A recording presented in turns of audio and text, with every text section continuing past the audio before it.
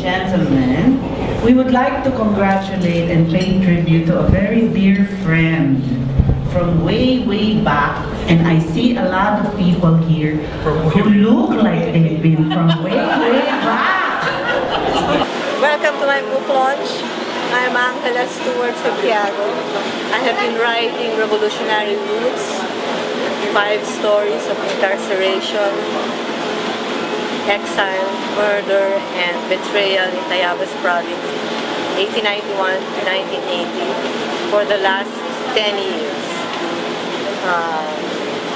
This is based on my Lola Concha's memoirs, written when she was 88 to 92, that I transcribed in its entire Spanish, and which my mother translated into English in the 1980s, and which, when I started encoding and editing, I realized to be so full of important stories, from the friars to Quezon, to the Revolution, to the Philippine War, to the time of Quezon and the Commonwealth, and then the guerrilla war, the Japanese time and the guerrillas, and then Magsaysay's anti-coup campaign.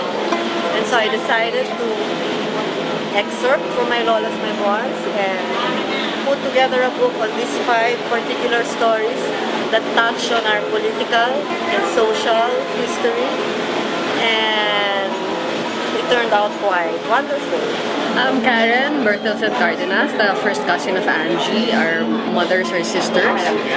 What I did for the book, and I had known for a long time that Angie was working on the book, because in 2002, my mom and I came out with, I won't say the first of the series, because it's not really a series, but the first book based on the memoirs of my grandmother. And that was more a telling of the story of my Lola's life up to the time she married my Lolo.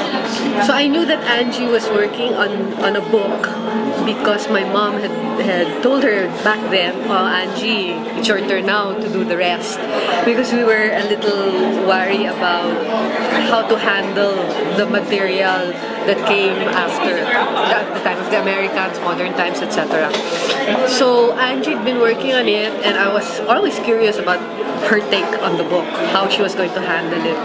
And Angie being Angie, and her UP roots, I guess, and her pagka-rebelde or radical, really shows through the book, because she looks at it from the perspective of politics, and more than a lyrical or romantic take in my Lola's life, which the first book was. This is really a book that deals with the nitty-gritty of politics, local politics especially, of government, of relationships with the colonial powers.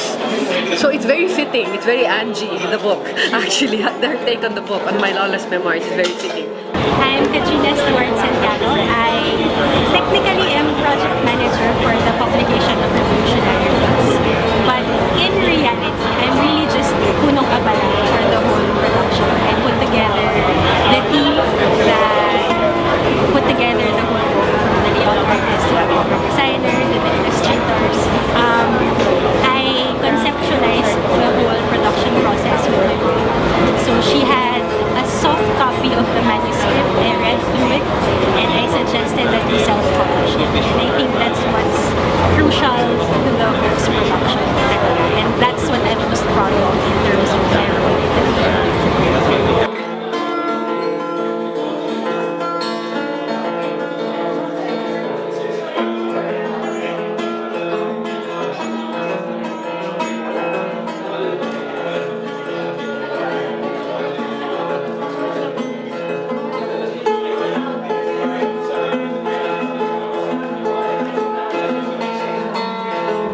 Nancy, of course, endless encouragement. And the first tears cried over the story came from my sister Nancy. And the final tears came from my sister Baby on the last chapter, well, the epilogue. dedicated to Lola Concha. And so please join me, let's all drink to Lola Concha and to Elias, please. Of course, I had to document it in the sense of reading as many history books as I could, finding as many credible history books as I could to buttress the story, to support the story. And so I have voluminous endnotes that I hope everyone looks into because it's like a lesson in Philippine history, other besides my Lola's story. It's the kind of history that has never been written. Most of it is not in the history books of Constantino or Adoncillo. Most of it is a take on Manuel Quezon, Magsaysay, and others that is completely different from the conventional take, which is that they were the best of our leaders, when actually they were leaders with feet of clay. It was nice. It was very nice working with her. I would do it again anytime. I'm really glad that it came out. I'm really happy for her because it's been something that she's wanted to complete for her mom for the longest time. And I'm really glad that she's finally come out with it. And it's a really interesting book, actually. I've been telling all my friends, read it. You know, because the stories are really interesting. In fact, one of my friends who was here said, "Ay, tama pala si Carlos Celdran. Walang yan talaga mga fraile." I said, "Yeah, talaga." You know, so it's a book that's about my family, our family, but I think it's a book that can be appreciated by anybody because it tells stories of the Philippines in our past that you'd never hear, that you'd never know that things like that really happened, or that's the way it was pala, because you hear it from history or you hear it from grandparents, but here it's very intimate, and my Lola really told it in detail, and Angie has really put an interesting political slant. I feel that this is also what's special about it. It's the fact that instead of giving you a straight historical narrative that has a tendency to be long and arduous and boring, working with just those 5 stories and tying them together very quickly across the book works at making it read almost like a novel. At the same time that it's a very personal history because she inserts herself in the narrative. In that sense, I think that it appealed to me both as a scholar and as someone who reads literature because it told me that there was another way of writing. It wasn't just straight out memoir na medyo boring or straight out history book na lalong mas boring. Because the way Mama put it together allowed for the story to come alive in more ways than one. And by the time Adam had put together the book, by the time we had put together the maps, and even in relation to the cover that Merv put together, I felt that the text itself had come alive over and above the kind of text it was in the original memoir in Spanish and even in my Lola's translation in English. And I feel that that is really its contribution, not just in terms of what it is as a local regional history that can stand for Philippine history. It's really in terms of the form, that this is a form that isn't generally accepted by those who write history and those who write literature and memoirs, but it is a form that works.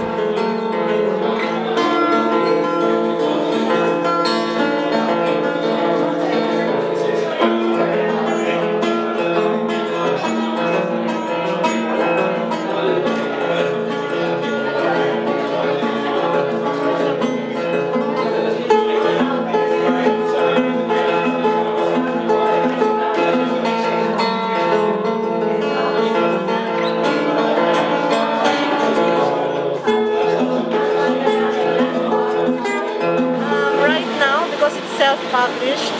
I decided to self-publish it because I didn't want to have to be harassed about editing it or not putting in this name kasi may ma-offend, etc. We decided to self-publish.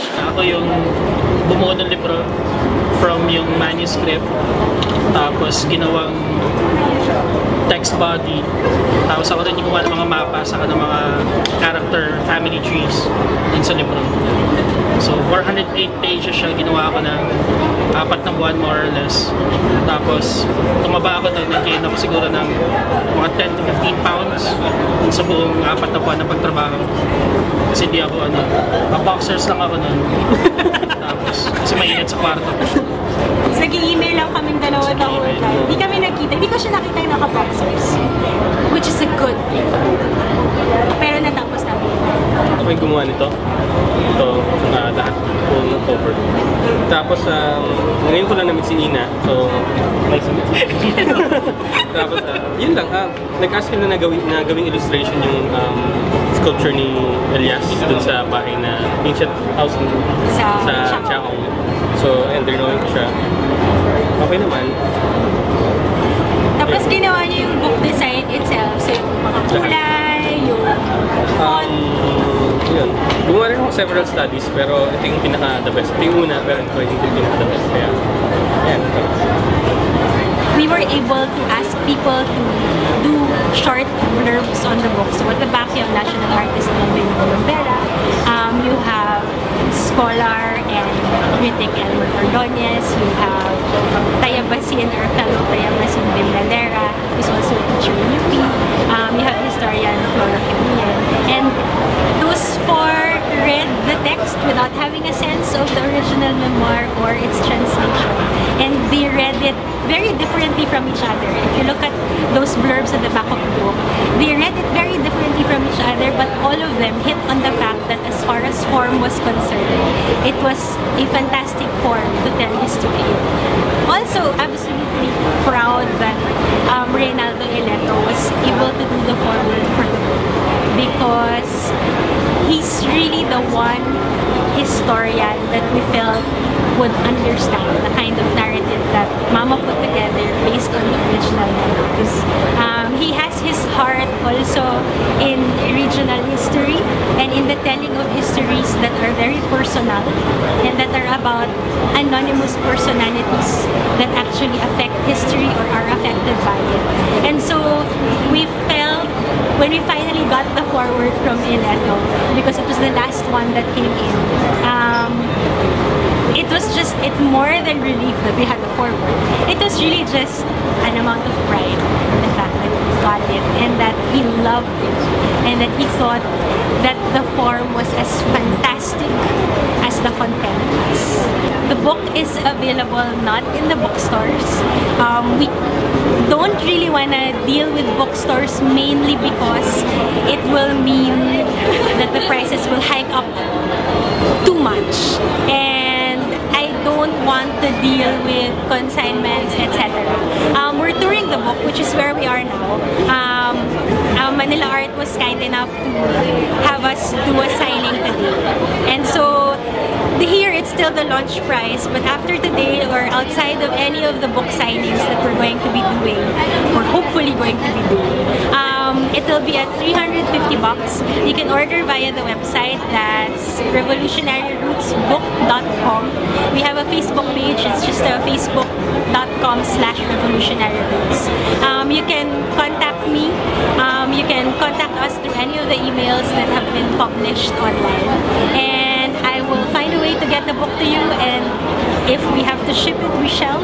And we're looking at doing ebooks soon enough so that the ones who would rather get it on their iPads or their Kindles will get it soon.